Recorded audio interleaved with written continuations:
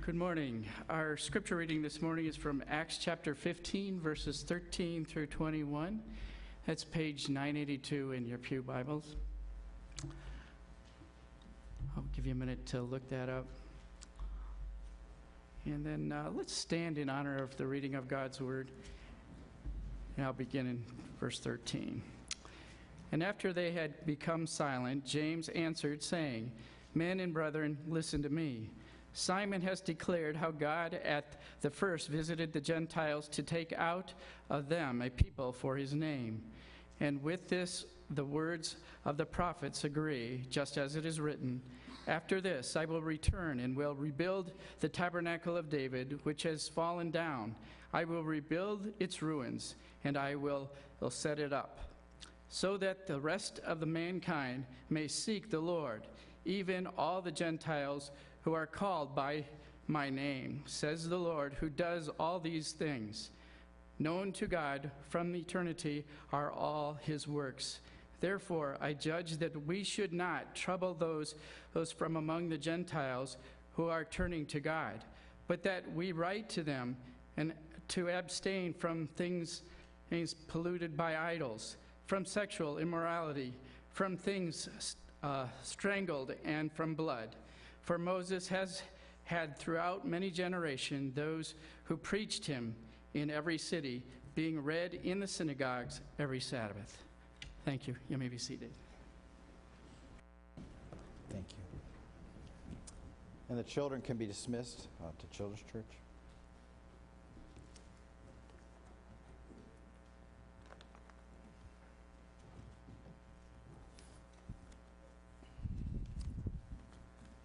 I've got a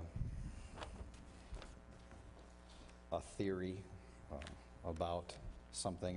Not necessarily, my theories aren't necessarily always right. It's just a thought. But I'll share it with you. It was interesting. I was talking to one of the girls. Kim had made the meals for the girls at the retreat, and I got to sit in on mealtime with some of the girls at one of the tables, and this one girl was studying to be an actress. She went out to do an internship out in Los Angeles, and she had a great experience out there. And she was so glad that Los Angeles wasn't what she had heard it was. So many people rip on California. They just say bad things about the people that are out there and the place. And she was so encouraged because she met all these great people, many people that love the Lord, and just had a great experience out there, as I did when I had opportunity to go out there too. And but I got a theory about that, and part of it is you see what you are. If you're looking for people to be jerks, you'll see them. If you're looking for kindness in people, then you will see that also.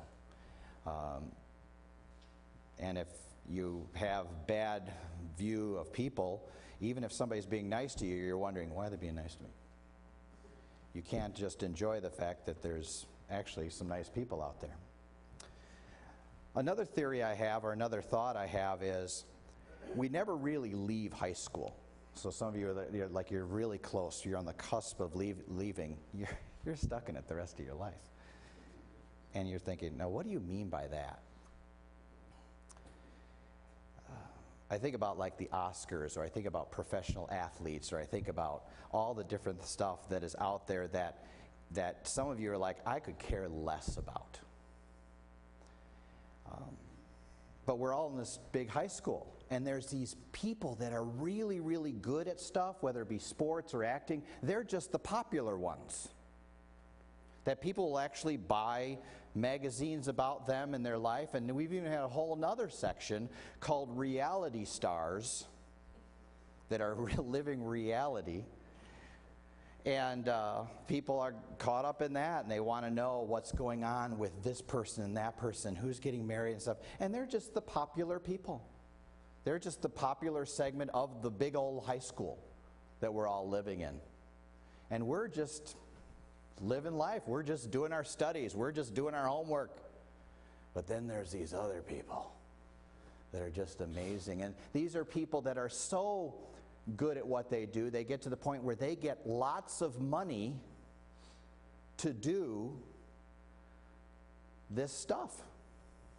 And they'll take a ball and they'll cross an end zone line, and then they'll start doing these dances, and they'll do all this stuff, and they'll, look at the ref, and they'll, pull a Sharpie out of their shoe and write, and just make this big thing, and they're amazing. And they're celebrating something. It's their job. Could you imagine if we all did that? Honestly. If I did that after every sermon. You guys would go, dork,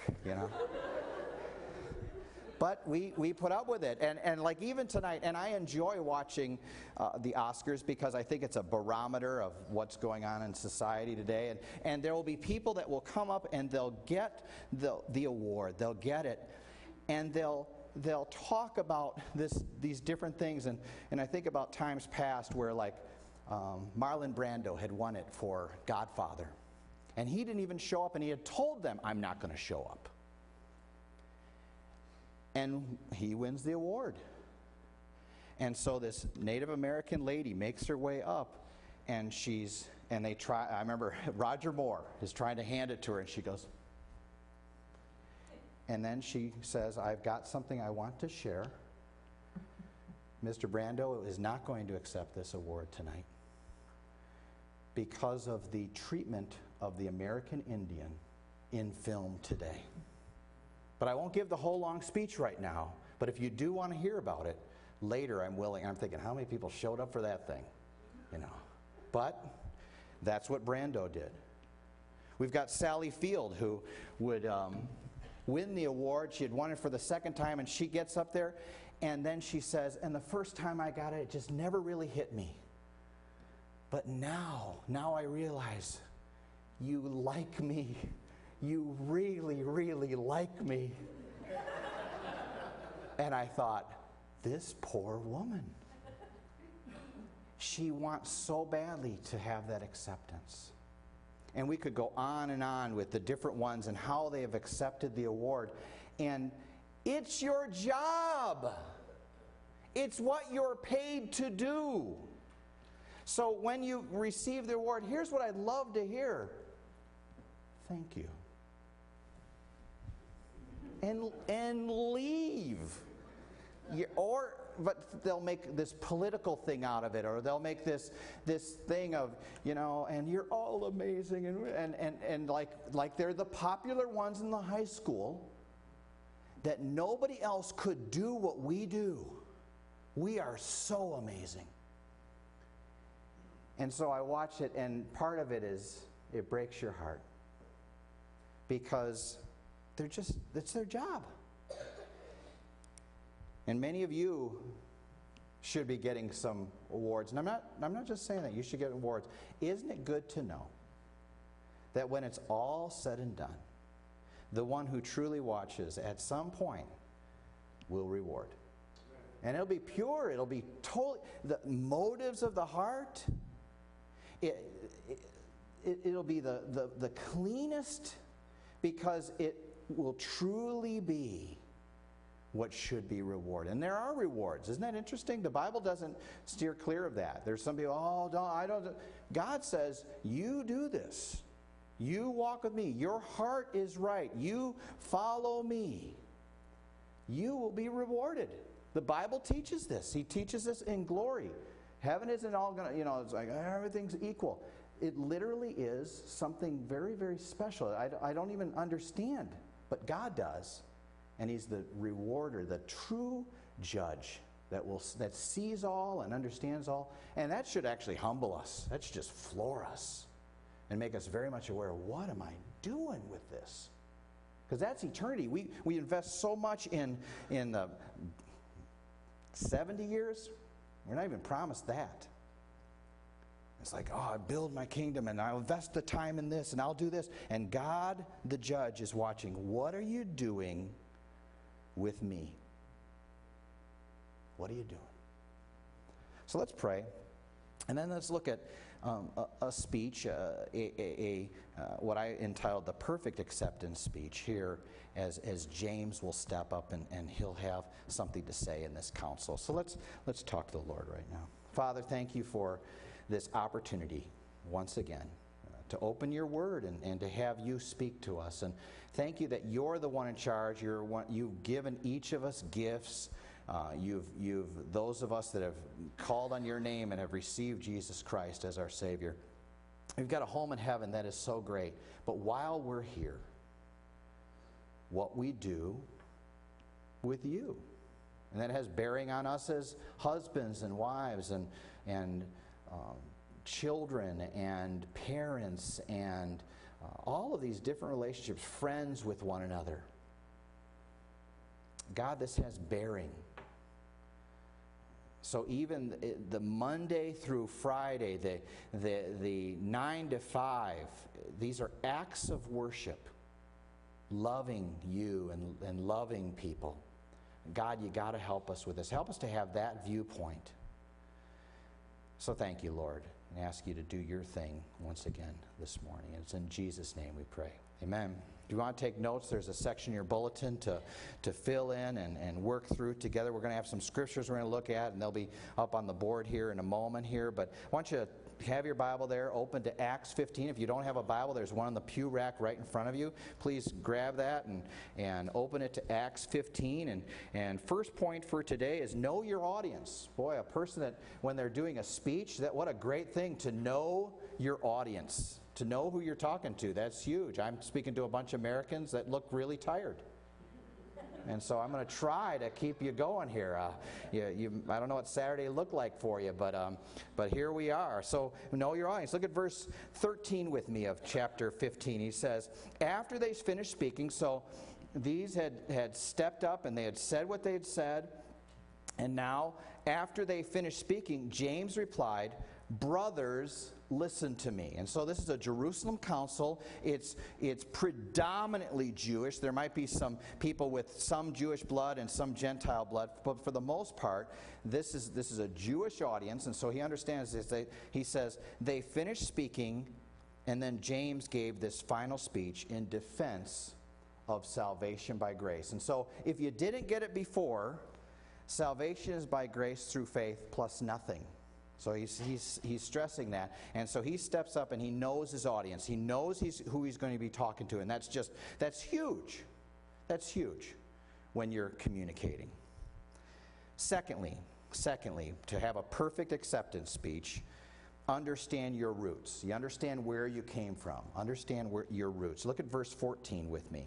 Simeon has related how God first visited the Gentiles to take them from them a people for his name. So James is just summarizing Peter's first point. God had saved Gentiles by grace years earlier. He had talked about what had happened with Cornelius and what had taken place. Look at verse 15. And with this, the words of the prophets agree, just as is written. So he points to the words of the prophet Amos. So he's going to use the prophet Amos. And he's going to say that Gentiles, he's going to show how Gentiles would be saved. So he's using an Old Testament. Remember, he knows his audience. So he's talking to predominantly Jews. And so he would take out of their books one of their prophets, and he would use it. Interesting, I want you to see this because this is important. He's quoting from Amos, but he's quoting from the Septuagint. Okay, and the Septuagint was a Greek translation of the Old Testament book, which to me is cool because what it says is that God used even translations back then. I don't have to have the Hebrew text and the Greek text for God to speak to me. There's a translation that God is using, and by the Spirit of God, he is also commentating on the text as it's going on. And so this helps. These are things that help me because as I'm speaking with somebody about things of the Lord, I want to get the scriptures right, so I try to memorize scripture. But also there is a freedom that as I'm sharing it, that it is okay that I commentate on it if my commentation or comments, there's good, are lining up with Scripture. And so I'll say to somebody, for example, Ephesians 2:8-9, I'll say, for by grace you have been saved. And so I try to explain that. For by grace you are saved through faith, and that not of yourselves. It is the gift of God. Now, do you know what a gift is? And I'll start talking. So that no one can brag about it. Now, the word that usually is, so no man can boast, but I'll say nobody can brag about it. Nobody can make a big deal about the fact that I did this thing. It's all a gift of God. And so as I'm sharing Scripture with somebody, I'm also explaining as I go. And it helps me to think about it a little bit more. Because what can happen with people is you just start quoting verses. And I remember I used to do this, especially with the King James. Great translation. God used it very great in my life, still does. But I would talk about spiritual things, and I would kick it into a King James translation, and I would have this kind of talk, and then I'd come back and do American Mark talk. And so for a little while when I'd do that stuff, they'd go, I could just see the look on their face like, now, let me get this straight. So when I'm talking about God, I have to talk in Old English. But when you come back, it's almost like a commercial, and I'm trying to get you. And so what I found is, even if I'm using the King James, I'm helping them along with understanding. Does that make sense? So it's important that as we're sharing with people, that they get what we're saying. We have to know our audience, or we're not communicating. And so James, out of love for them, instead of right away start talking about what happened earlier in the book of Acts, or even quoting Jesus, he goes back to one of their guys and says, I'm going to use it, but he explains it. So look what he says here. He says, verses 16 through 18, after this I will return, and I will rebuild the tent of David that has fallen. I will rebuild its ruins, and I will restore it, that the remnant of mankind may seek the Lord, and all the Gentiles who are called by my name, says the Lord, who makes these things known from of old. This is speaking of kingdom. Gentiles will be saved as Gentiles without first becoming Jews, or else verse 17 does not make sense. There's nothing in here about being circumcised. There's nothing in here about following the Jewish rites or religious techniques or steps. Gentiles, in fact, will be brought to God in the kingdom. Look at this. This verse should humble those that read it. Zechariah 8:20 through 23. God is not done with Israel. And I want you to just enjoy this. Zechariah, this is one of the last books of the Old Testament, a prophet.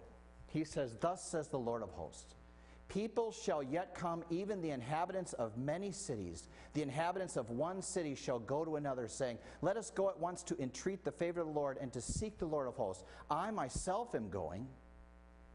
Many peoples, and this is talking about all of the world. This is exciting what God does. Many peoples and strong nations shall come to seek the Lord of hosts in Jerusalem and entreat the favor of the Lord. Thus says the Lord of hosts, in those days 10 men from the nations of every tongue shall take the robe of a Jew, this is so awesome, saying, let us go with you, for we have heard that God is with you. Isn't that cool? So that what the Jewish heart should be, would be, now let me get this straight. I put my robe on, and I got 10 Gentiles around me, and they're grabbing onto me, and they're following. It's the first entourage, all right? And they're following, and they're going, I'm sticking with you because you know God, and you're going to bring me to the true God into the kingdom. That was the whole thing that the Jew was supposed to do. They were blessed to be a blessing. And so I look at it as like, for every one Jew, 10 Gentiles are making their way in. Isn't that cool? That God would have that kind of heart? That's his heart. Now, let's go a little bit further. I think that's God's heart for us that have been blessed to do this thing called church. It's not just for us. We're blessed to be a blessing. So that when people look at us, they go, I'm with you because wherever you're going, you're into God. So they wouldn't be like wondering, are they into God? I mean, they do the church thing, but I don't see, they got other priorities and stuff. He never really comes up. You're into God. And so they would be like, I'm holding on to your toga, baby. We're going in. This is the heart of God, that this group of people. And so he's saying to them, and you'd think that they'd be sitting there going, because what they've been holding on to, they've been holding on to their rules. They can't be in the club until they start following the rules of the club. The he-man, woman, whatever it is. And God says, I want you in. His point is that Gentiles will be in the kingdom without becoming Jewish proselytes. Then they don't have to go through this process before the kingdom. They did it in the kingdom, they're going to do it pre-kingdom. So we have this here. God's called us to this. Look at point number 3. Remember your time. So you've got know your audience, understand your roots, and remember your time. You'll see some of these people that do these acceptance speeches, and you're like, get to the point. Or even then, the band starts up. Because it's like, if they could just shut up, thank, and move on.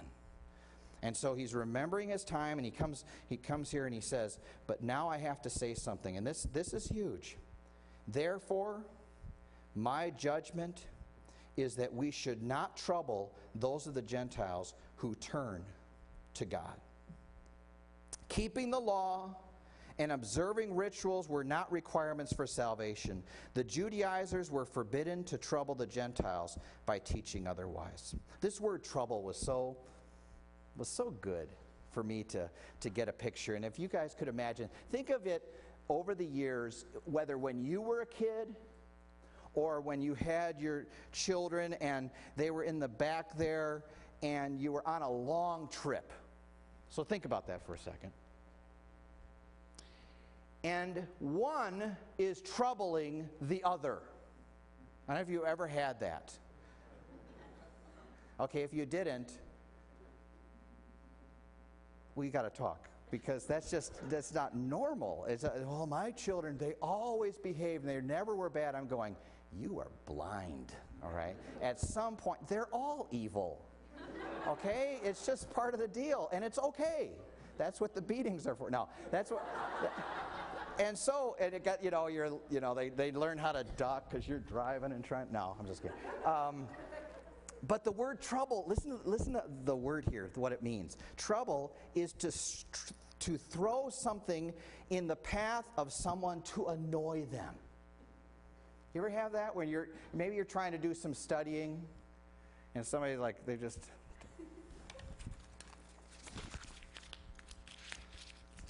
And you just keep...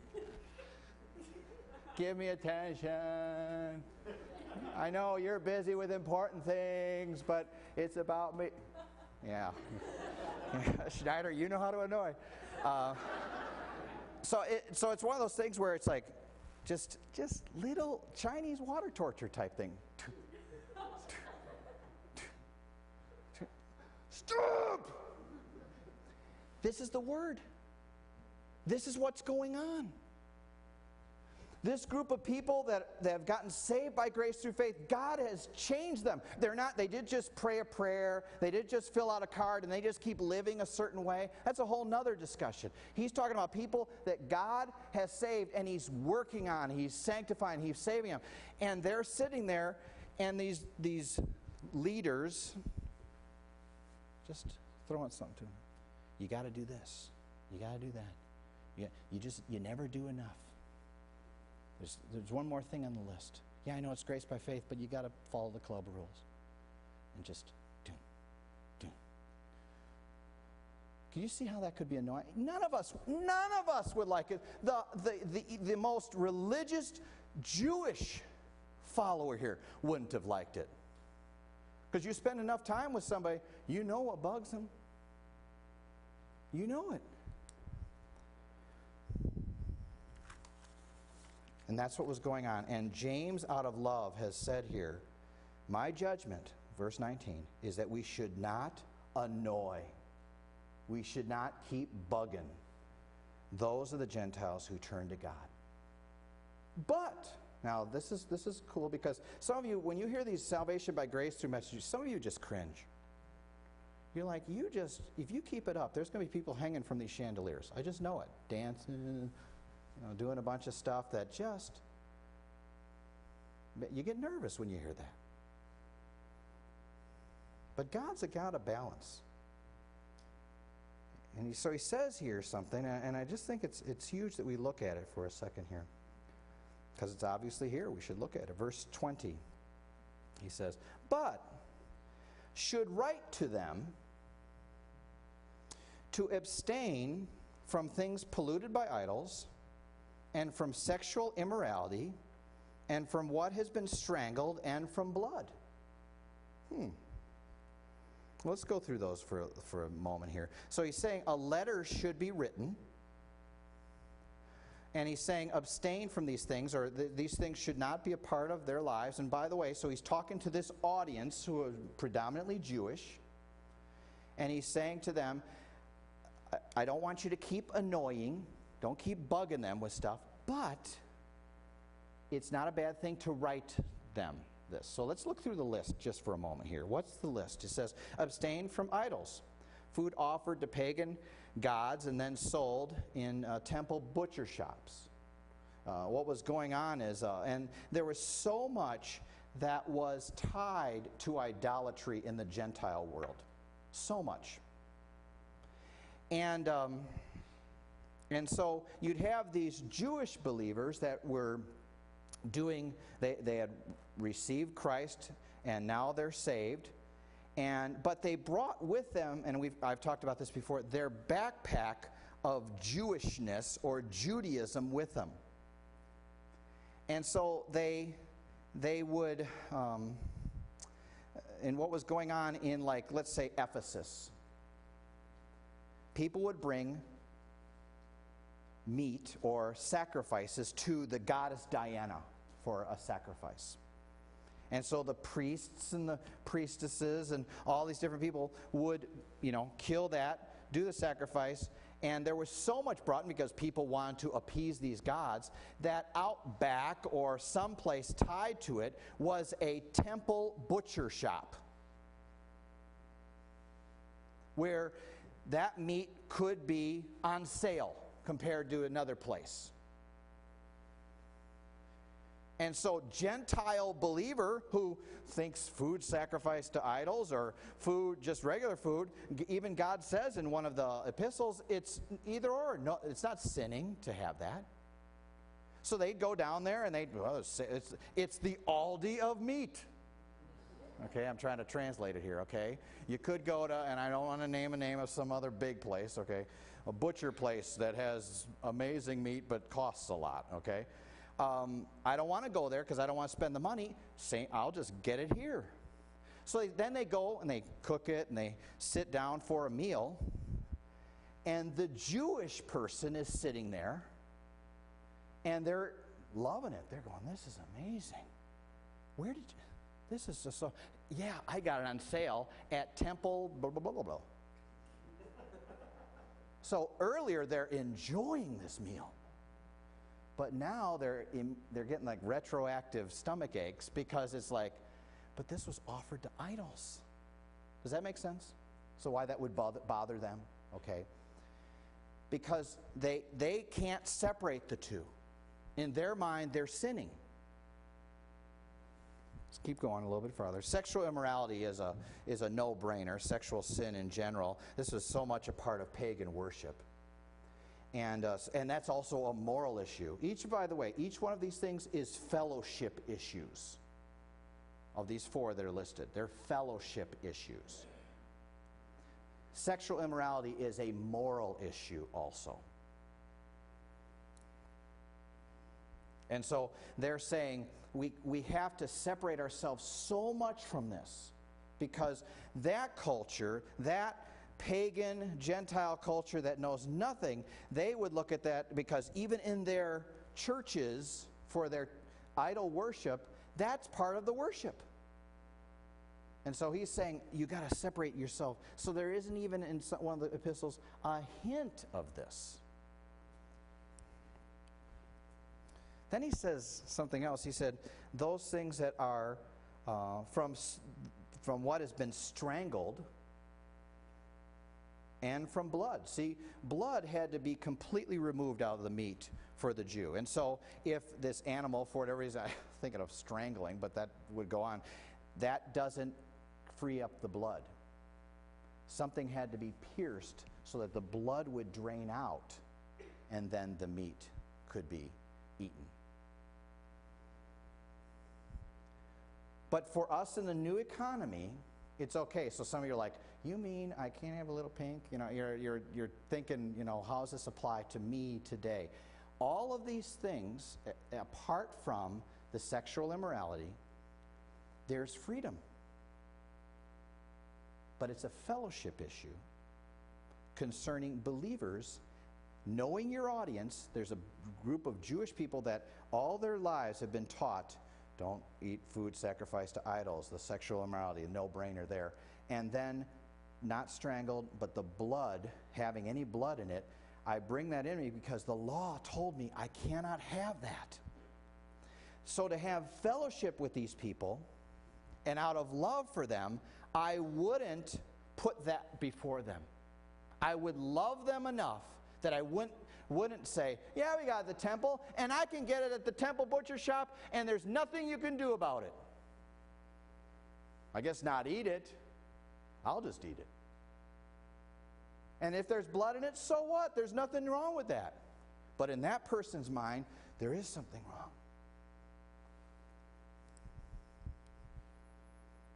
There's God's point through James. God's point is, I love these people enough to go without certain things so as not to offend them. And that's what love does. Look at the last verse here, verse 21.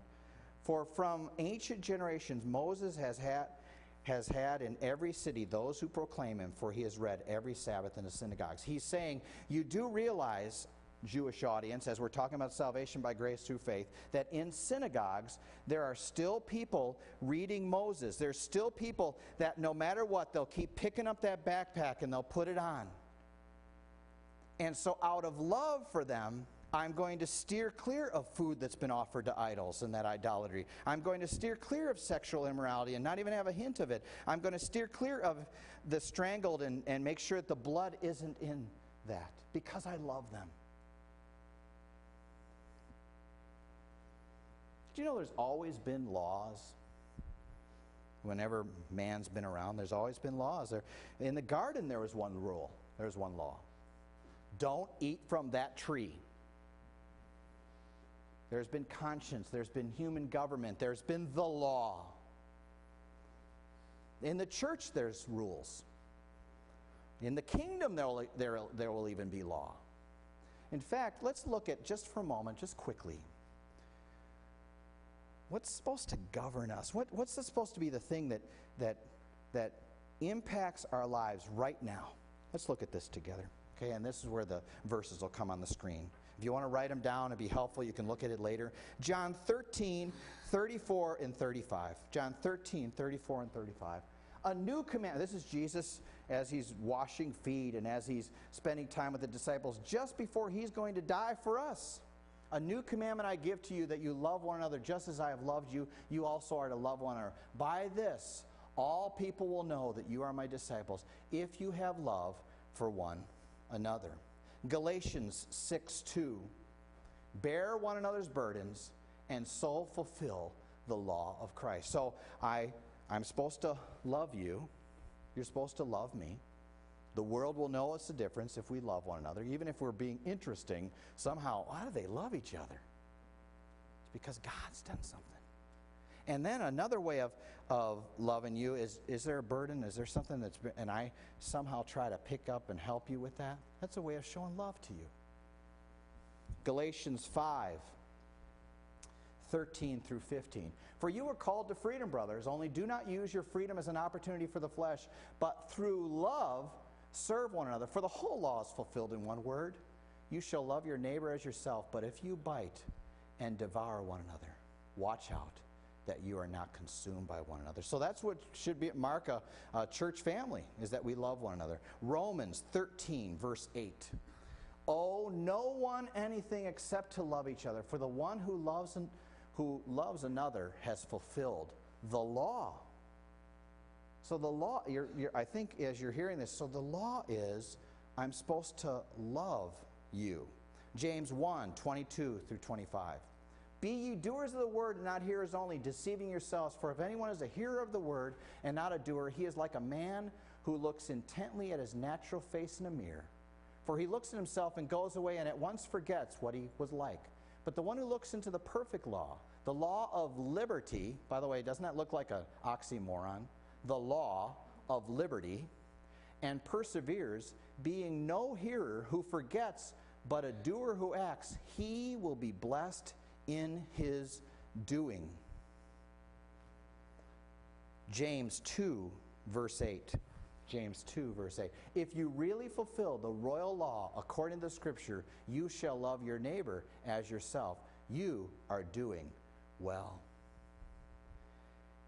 And then Galatians 5, 16 through 25. How can I do this? I hear you say that, but how do I do this? But I say, walk by the Spirit.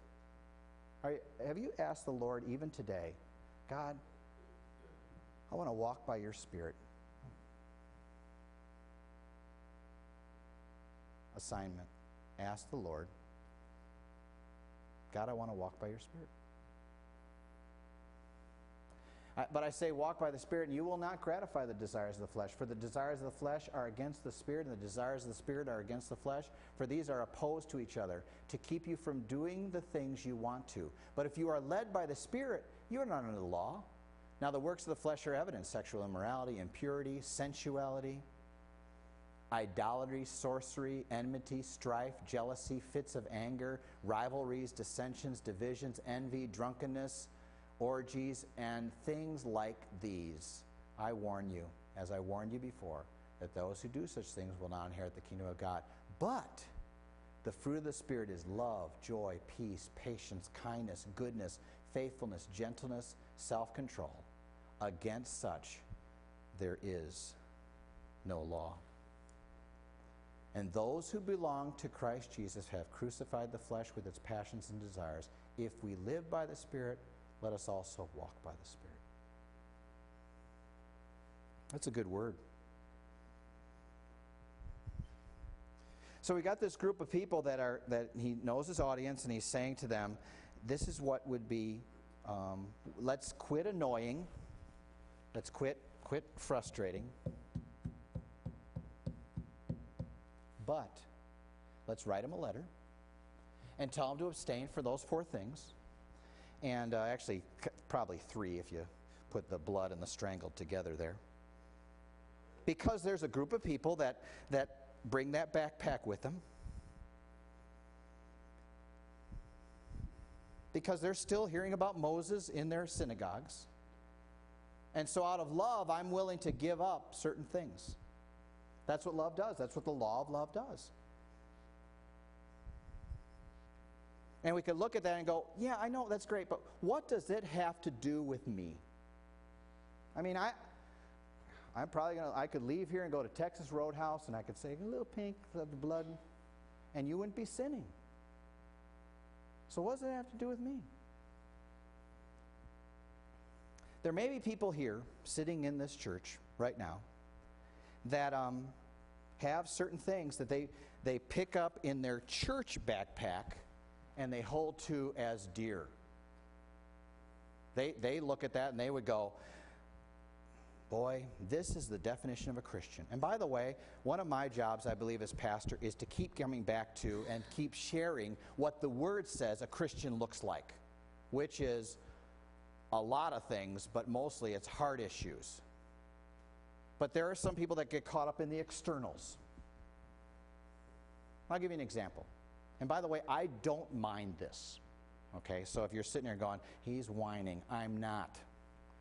There's other times I whine, and I'll tell you. So, I wear a suit on Sunday. On Sunday. Okay, if you come Wednesday, you can see some ugly legs sometimes where I wear my shorts. But And there may be even people that's a hard thing for them too. But I wear a suit on Sunday mornings. Do you know why I do that? You look so amazing in it. That's true.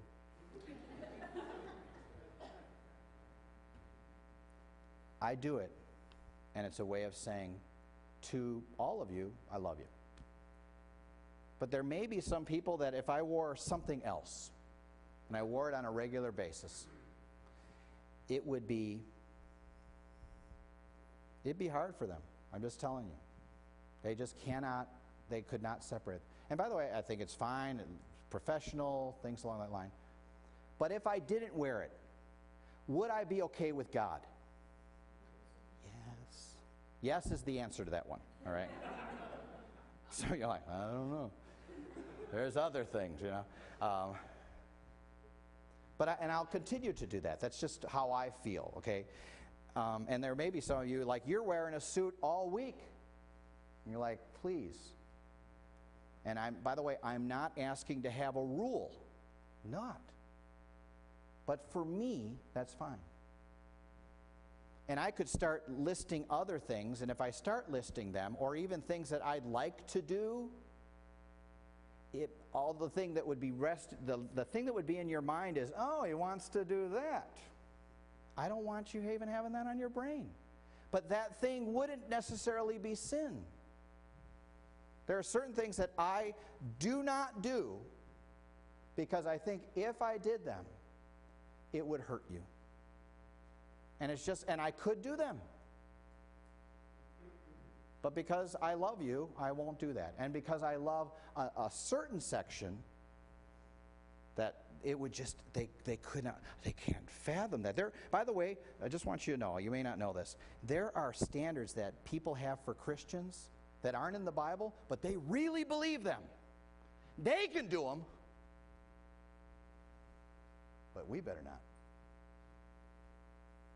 And so as I'm sharing that, you have to come to grips with, between you and the Lord, what has such a hold of me that I'm not willing to give up.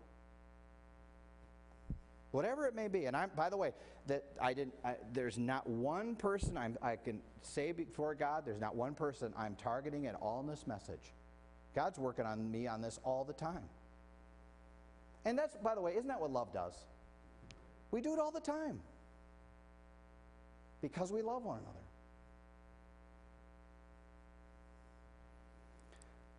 One more word. Because I think there could be people sitting there going, now he's starting to get it. And if we started doing this at the church, we do blah, blah, blah, okay? Some of you, I don't know of anybody in particular, but some of you live to just keep.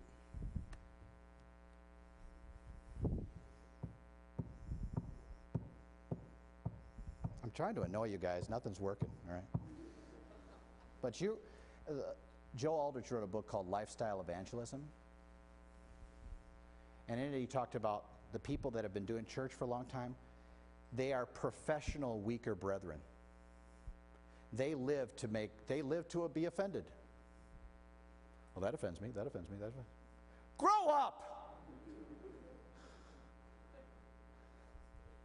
Because when you say, that offended me, you know what that meant? I caused you to sin.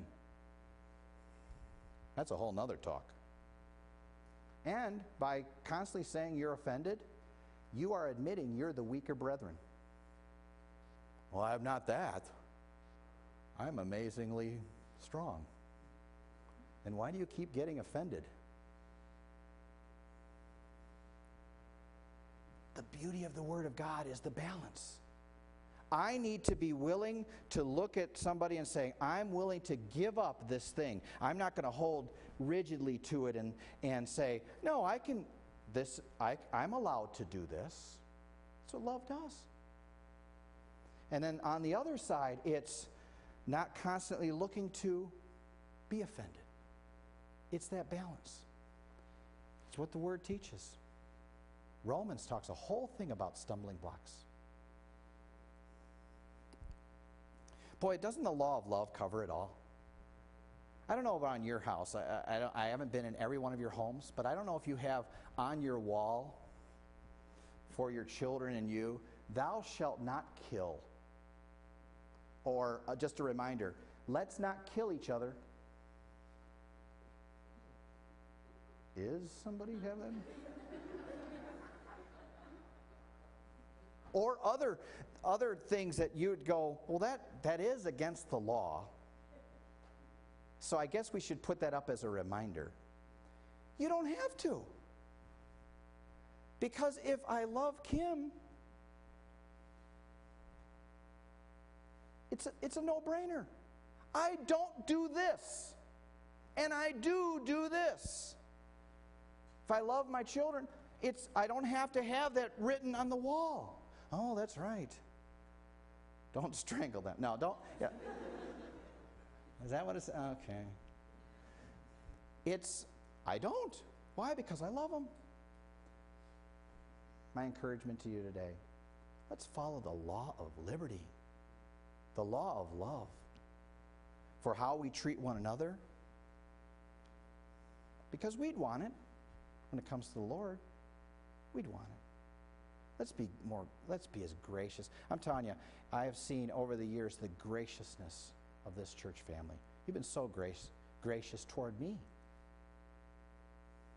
And I thank the Lord for you. Let's keep growing. Let's keep going. Let's pray.